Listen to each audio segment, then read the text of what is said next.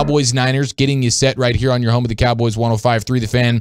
No better way to do it than to welcome in the greatness of Tony Casillas, the very first guest tonight to commit and not bail on us. Tony, thank you so much for taking the time. How are you tonight? Top cat. Yeah, you know what? I'd never bail out on you guys. And to hear something like Baby Dolls, oh, my God.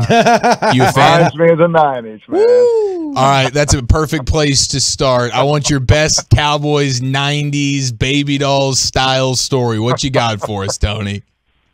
Oh, Lord. I don't know if that is there statute of limitations. All I know is that it was a decade of entitlement. And Top Cat, so my boy Chris Arnold can relate to this. Mm-hmm. We're entitled because we won a lot of championships. That's all I'm going to say. Yeah, the game will come to you. That's the best we could put it. Oh, absolutely. Let me say this as well. Let's just start this off and give you. Tony's a huge Tolo. He's always popping on Sean and RJ show. He listens all the time. And you have a huge fan in this building, and that is our boss, the hockey hawk, Gavin Spittle, who wanted me to tell you that he considers you the legitimate #1 pick in the 1986 draft, not #2, because Bo Jackson never showed up. Well, I appreciate Gavin saying that because that is true, and that's every time when someone asks me, well, when were you drafted? I said, well, I was the second pick in the 1986 draft, but behind Bo Jackson. But actually, Bo Jackson didn't end up playing in the National Football League. He ended up playing baseball. So, yeah, I will take that without a doubt, and I appreciate Gavin for putting that out there and really just acknowledging that. So, props to Gavin. Yes, sir. So let's go back to those 90s real quick, and then we're going to tee up this game on Sunday because Tony's all in on this. Tony and I were talking about this. He is totally clued in on this game, Eric.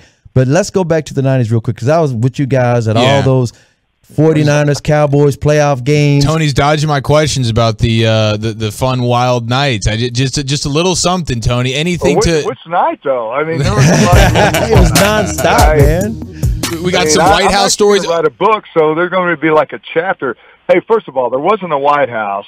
There was Tony's house. That's all. That's good. That's good. All right. What about? I mean, take us. Okay, wait. Let's build up to it. I'm sorry, Chris. We got pump the brakes. I didn't interrupt you, buddy. We got to surgically discuss this because we don't want nobody to get in trouble. Like he said, there was a statute of limitations kind of thing. But let's put it like this: since you want to talk decadence or fun or whatever. Okay, so Tony played in the first two Cowboys versus the 49ers NFC Championship games in the 90s. Won those games. It was first one was in San Francisco. The second one was in Dallas. Won both of those games. Went to the Super Bowl. Got 2 rings. Right, Tony?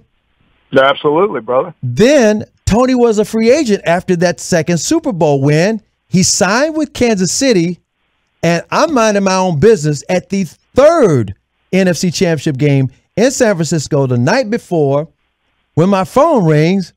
And it's for boy Top Cat, and he got a limo. And Tony, I'll let you tell what you can for that, because Tony, not the night before that game, because he wasn't in the playoffs. The Cowboys were, but the Chiefs didn't make it. Oh, okay. All I know is that we're in the same limo, and I'm gonna tell you, just to be transparent. So the woman I've been married for 25 years, that was my my first legitimate. When you you take someone out, you just want to impress. I say, hey, you know what?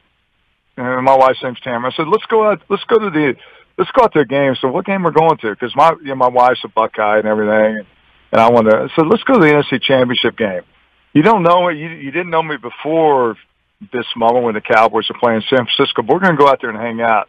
So you're right. I mean, it was one of those, the rock star moments, the limos, and just everything we do. We hit every bar. I said, hey, Top Cat, come on in the limo. Let's hang out and meet Tamara. So we actually watched the Cowboys in the NFC Championship. I wasn't playing it, but it ended up working because 25 years later, I'm still with the same woman. Sometimes I got to pinch myself. I'm like, what are you doing? But she was very impressed with that game. Although we didn't win that game, we ended up, the 49ers ended up winning that game. But it was one of those moments I can go back and reflect on. But hey, Chris, as you know, we spent some time together, brother. Yes, we did. We've enjoyed some. Both teams had fun. Both teams played hard. Absolutely. And by the way, I did not mind winding up being the chaperone that night, and y'all wound up getting married. That's legendary stuff. It's Tony Casillas, former Dallas Cowboy, with us here in the Nosebleed Seats. All right, so, I mean, Tony, take me into one of these Super Bowl parties, man. I mean, you win the Super Bowl. I mean, what is the party-like atmosphere when you get a ring on that finger? Well, let me just tell you, I think that you look at the Cowboys playing the 49ers obviously this weekend, the wild card game.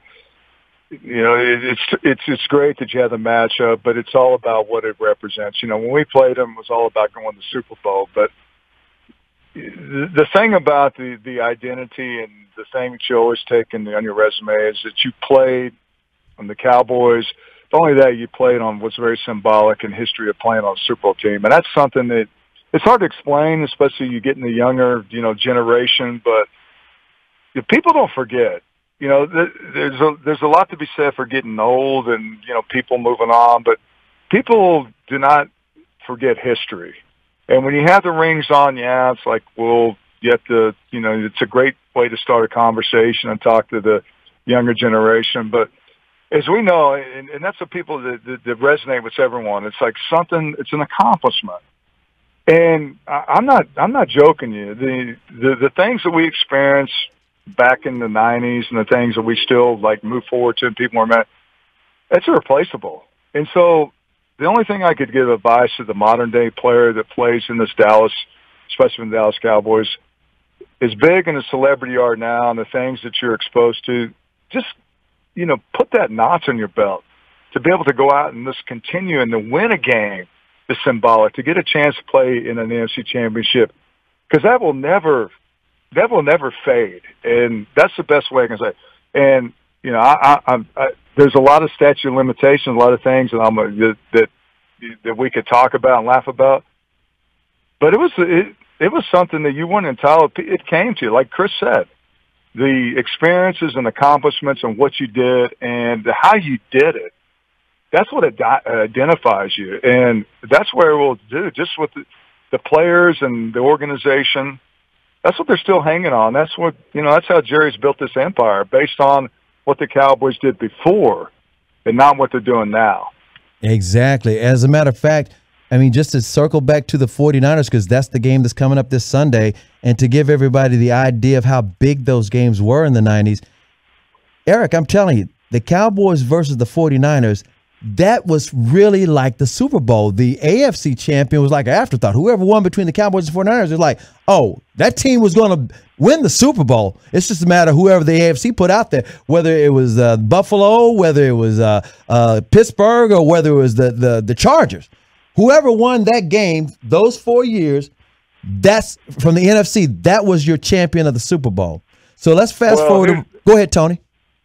No, here's the thing, Chris, and when you called me, you were fired up because we talked a lot of different things about whole nuances and what kind of the things going to happen this weekend. But the AFC was more known for a finesse conference, and it's like when you played the AFC, it was more finesse, and the NFC, and especially in the NFC East back then, it was just all about black and blue. We're gonna run the ball on you. We're going to play bully football. And so when you played the AFC team, it's more finesse. And so we knew that the physicality, we're going to have an issue with that. I mean, we're going to be ready for that. But that was kind of the reputation. Obviously, that's kind of changed somewhat. But that's the way that was the culture back then. We knew when people played the NFC teams, they knew look, it's going to be tough. We got to get ready because they're going to it's going to be a UFC fight. Woo. You're going to know the aftermath of that. And that's what we wanted to inflict. And you talk about imposing your will. That's what we did. Tony Casillas with us here in the Nosebleed Seats. Well, this is going to be a pretty physical outing on Sunday. That is something that we know the Niners are bringing to the table. What sticks out to you about this particular matchup, Tony? Well, I think it's both teams. They have great defenses, but the 49ers, and you look at, if you look at the forensic part of it, you look at how they're built up front, and they get after the passer. I mean, they got extremely deep, and they're the number 3 defense in the NFL, total defense. They play the pass, they play the run, so they do a lot of things. So this is a game where we haven't seen, and when Chris and I talked about this earlier, an offense that can run the football. And I don't know if they're going to be able to flip that switch. It may be too late for that. But that's what it's going to come down to. It's going to come down mano-a-mano, who wants it more, and it is kind of like an old school, as I alluded to, like a dogfight, like getting down in the trenches and being able to win those matchups. Because when Dak Prescott has to get back, in downs where it's, the distance where he has to make the plays, that's what they do, man. They rush the pass. That's what they did against Matthew Stafford. That's how they won the game. They pressed him 28 times. They will hit him. And so that's when I look at that, that's the only thing that I'm concerned with is a matchup against the offensive line versus their defensive line and their defensive front, because they are really, really good and they're deep and they're talented. Let's flip it on the other side, because you're talking about the defensive lines. People may not know this, but, man, you still have records in Atlanta stopping the run. I mean, you were an interior lineman that not only did his job well in Dallas, but when you were younger in Atlanta, I mean, those records are still there. What do you think the Cowboys need to – Can I tell you something, though? Mm-hmm. Who holds the postseason record or in a single game for sacks in a playoff game? Would it be Top Cat? Anyway, hey, we're going to go to run stop. I just thought I'd just toot my horn. Anyway, yeah, that's what you do. Run stop. For those who don't know, and by the way, that's why I'm asking. That's why I'm setting you up. Not just sacks, but the runs. But we already know that the 49ers are going to try to run the ball down the Cowboys' throat, and they're going to do all kinds of pre-snap motion, RPOs, everything you can think of. Running wide receivers playing running back. You know how to stop the run. You know how to get the sacks. What must that Cowboys defensive line do? You got Micah there as well. You got Tank Lawrence. You got Randy Gregory. You got Gilmore from the Boomer Sooners. I mean, come on. What do they need to do? Because what would you do? Because you were one of the best of the best. Well, here's a prime example. When you're in the playoffs, there's guys that are going to do things that you didn't expect. And as I just alluded to, getting 3 sacks in a game in the playoffs, there's a certain energy. There's a certain time you step up. And regardless of, everything's on the line, you lose and you go home. And those are the guys that step forward, whether it's, we know Micah's going to show up. The guys that we expect can show up, but there's going to be guys that you haven't heard before. Let's say, Neville Gallimore, I don't know, a guy that just has to really, because that's all we hear about. But those guys, if that's what they've been doing, Dorrance Armstrong, consistently for the year, that's what they're going to have to do. Torrance, Armstrong. So it doesn't really matter, it's the guys that you haven't heard about, the role players. It doesn't matter. That's what tests you. That's what tests really good players, and that's how you make your mark. And, for me, that's what they're going to have to do. I mean, it's going to be consistent. Jimmy Garoppolo, to me, besides Tom Brady, is the most, the most beautiful man in the NFL. But what they need to do is get after him. And Deebo Samuels, I mean, they have playmakers on that team that they're going to make plays. So it's up to them. It's it all comes down to an hour before the game. It's what are we going to do? We don't need to worry about what we did 17 weeks ago. We got to realize what we're going to get ready to do now. And if those guys collectively, that's how you're measured, man. We don't want to hear about it. Everybody forgets about what you did in the regular season. It's what you did in the postseason. Hey, real quick, Tony. About everything we talk about. That's what it's all made. That's what this is all about. I've listened to you, and I swear to God, you sound like Mike Tyson. This is what Mike Tyson said. Everybody got a plan till they get punched in the mouth. Physicality. That's right. That's right. It is going to be a physical game. Now, what's the gut feeling here on this one? High scoring, low scoring, Cowboys getting the dub, going down to the wire. What do you think, Tony? Well, I mean, I guaranteed the win. So I think the Cowboys will win, and hopefully the Eagles will upset, Tom Brady and the Tampa Bay Buccaneers. So it would be great to get that game back here. I think they're going to win. I really, for all the people out there that aren't really convinced for some stupid reason that Dak Prescott isn't one of the best quarterbacks in the NFL, he's going to show that this weekend.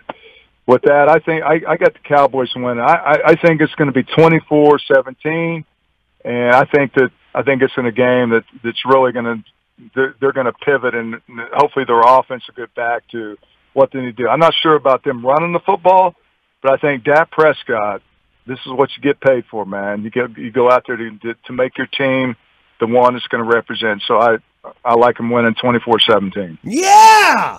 I love it. Tony, thank you so much for taking the time, man. That's a real treat for us, man. Go Cowboys and have a great weekend. Up, TC. Hey, thank you, guys. I really appreciate it.